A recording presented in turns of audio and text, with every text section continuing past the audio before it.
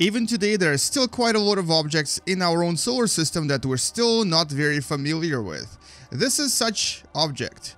This is called Orcus, an object that was discovered in 2005 with its little moon called Vanth. Today we're going to be talking about Orcus, and you'll learn what it's all about and why it's known as ANTI PLUTO.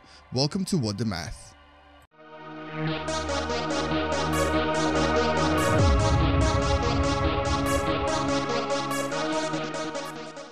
And so let's start our exploration with a bit of a landing right here in using Space Engine. We're going to land on Orcus and we're going to take a look at its surface as well. So as you can see, this is somewhat similar to many other dwarf planets we visited before.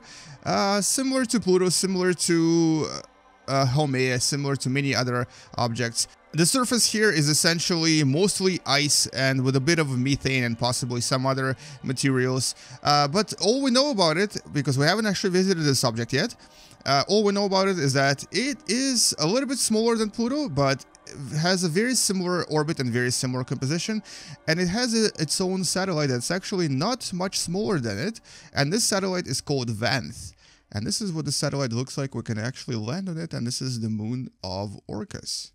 And so the surface of the moon of Orcus is a little bit smoother, but all of this is obviously a guesswork because we have never been here and will probably not visit this object for many years. Anyway, so what we're going to do today is we'll talk a bit more about both Orcus and Vanth. And this is actually what their orbits look like if you look at them in Space Engine. And we're going to discuss them in a little bit more detail, specifically why they're kind of important and what's interesting about them. And now, using Universe Sandbox 2, let's escape Earth and go into our outer solar system and try to find Orcus. So, first of all, this is a trans-Neptunian object, so it's going to be found somewhere past Neptune. There's Neptune right here. And second of all, it's an object that has a surprisingly similar orbit to Pluto. So here is Orcus. We're going to zoom into it just to see what it looks like in Universe Sandbox. And so here it's a relatively dark dwarf planet with a radius of about 490 kilometers and a mass that is something like 0.002% of mass of Earth, or about 2% of the mass of Moon, which is even smaller than Pluto. This is actually about 3% of the biggest dwarf planet, which is Ares. So if I were to add Ares here, Ares, where are you? Here you are. Ares is a lot bigger. So there we have it. This is Orcus. Now, there's something missing.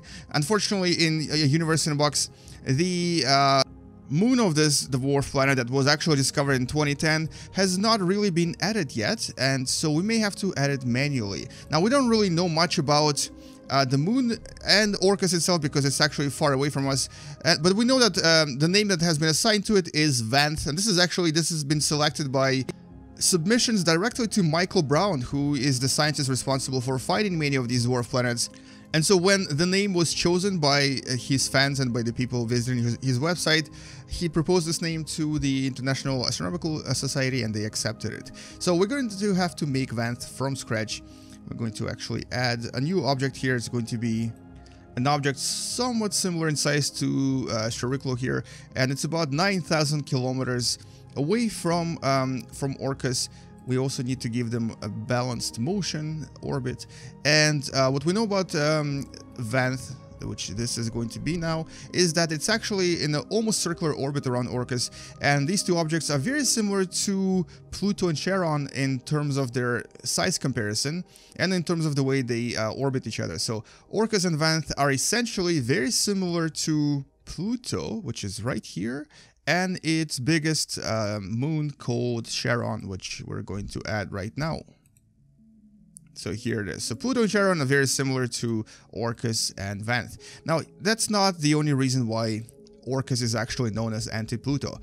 As a matter of fact, the main reason why it's known as ANTI PLUTO is because if I were to enable orbits right now, if I were to move the orbit of Orcus in an alignment that's kind of similar to Pluto, and I don't really see Pluto anymore, but it is somewhere on the inside. Let me find it. There it is. Okay. And so there you go. This is actually the closest I could get them. But if you look at these numbers, what you may notice is that both Orcus and Pluto have almost exactly the same type of orbit. So semi-imaginary axis difference here is about 0.2, 0.4 astronomical units. So they have almost exactly the same distance from the Sun. Their eccentricity is almost exactly the same. Their inclination, their orbital period. So there's almost no difference between their orbits. And really the main difference is that, first of all, they're kind of opposite of each other. So Orcus is here. There it is. And Pluto is on the other side. It's right there. And the other main difference is that when Pluto is closest to the Sun, Orcus is the farthest to the Sun. So when Pluto is at its periapsis, Orcus is at its apoapsis, and vice versa. When Orcus returns to its periapsis, Pluto is at apoapsis. So they have literally anti-orbits. Their orbits are opposite of each other, and all of this is actually created by Neptune. So the reason why their orbits are so similar and why they're actually kind of opposite of each other is because over billions of years, Neptune forced them into these orbits, and they actually have a very interesting association with the orbit of Neptune. So for every 3 orbits of Pluto, which I'm going to try to simulate here, let's see if we can do it.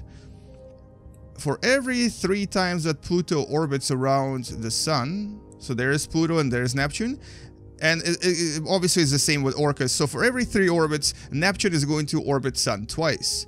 And so this is actually a really interesting pattern that many dwarf planets have around Pluto, but specifically Pluto and Orcus, because both of these are very similar objects and they have very, very similar orbits. And although we didn't really know about Orcus until possibly 2005, when we actually took a closer look at it, we have seen this dwarf planet before. It's actually appeared in many different photos from previous explorations, and I think the earliest picture of Orcus that we have today is from as early as 1951. It just people didn't realize that what they were looking at, but it was actually Orcus. So interestingly, Pluto is very, very, very, very similar to Orcus. The only main difference, I guess, between them is that Orcus is a lot smaller. So if I were to place Pluto here, Pluto is quite significantly larger than Orcus. So technically, Orcus is a little bit similar to, or more similar to Pluto's moon, Charon, but not as big as Pluto itself. So even Charon is actually bigger than Orcus. But nevertheless, we do think that this is actually a dwarf planet, meaning that it possibly has a spherical shape. It also has very similar composition to Pluto, maybe not as reddish, not as bright either. Its albedo is only about 30% or 0.31, whereas Pluto is a lot more reflective. Albedo refers to how reflective the object is, how much light is reflected. So Pluto reflects about 50% of the light, whereas Orcus only reflects about 30%. And also possibly has very different composition on the surface and inside. So we know that both Pluto and Orcus have water, but since we've actually had a flyby past Pluto, we obviously know a lot more about it. We even know a lot about the surface composition here. In terms of Orcus, we can only guess what is on its surface. And we're thinking, or at least that's what we found so far, we know that there is crystalline water on the surface and quite possibly quite a lot of dark tholins, which would make this dwarf planet kind of dark brownish, very similar to these dark spots on Pluto. But that's just a guess. Those are just the things that we know about other dwarf planets that we can kind of estimate about this one as well. And I guess before we finish this video, I just wanted to briefly explain the name Orcus, why it's named Orcus and what it means. Orcus is actually the equivalent of Pluto, but in a different mythology. So Pluto is from Roman mythology, whereas Orcus is from Etruscan mythology. And Etruscans were the people who Romans actually conquered early on. They were Italic people. They lived very close to Rome, but they got conquered by Rome quite early on, and they kind of absorbed their mythology and combined it with their own. And so Orcus was the equivalent of Pluto. It was the god kind of related to underworld, and this particular god was actually represented as a kind of a hairy bearded giant that essentially preserved the underworld. And this god also had an interesting winged female demon that essentially guided people to the Etruscan underworld, and the name of this demon was Vanth. And this is actually the reason why Vanth was the name chosen for the satellite that we've discovered orbiting around Orcus. And so essentially that is all I wanted to say about Orcus and about... Oh no. Oh no. Okay, that was expected. About Orcus and Vanth. And they're now going to obviously collide with Pluto and become one mega dwarf planet. Anyway, thank you so much for watching, guys. I appreciate all of your help. As you know, we've recently reached 20,000 subscribers, and I really wanted to thank all of you for your support over the months, over the year that I've been making these videos. And if you actually want to join the community, don't forget there's a Facebook group where I often communicate with all of you. I always answer Facebook questions. It's become a little bit more difficult to answer individual comments on YouTube, but if you do want to comment on something, or if you want to ask a question or make a suggestion, I think Facebook is probably the best way for you to do this. There's also the Patreon page, and if you would like to support this channel and help it grow, you can always support me through Patreon as well, and this obviously helps me purchase better equipment later on and will create higher quality videos in the future. Anyways, thank you so much for watching, guys. I appreciate all of your help. I'll see you in the next video. Game you later. Bye-bye. And here comes Vanth. Oh, look at that. He missed. Or it missed. Or she missed. Vanth is actually a female character, so technically it's a she. Oh, okay. So it looks like Pluto is going to have a very eccentric satellite orbiting around it every once in a while. And this is going to be pretty awesome.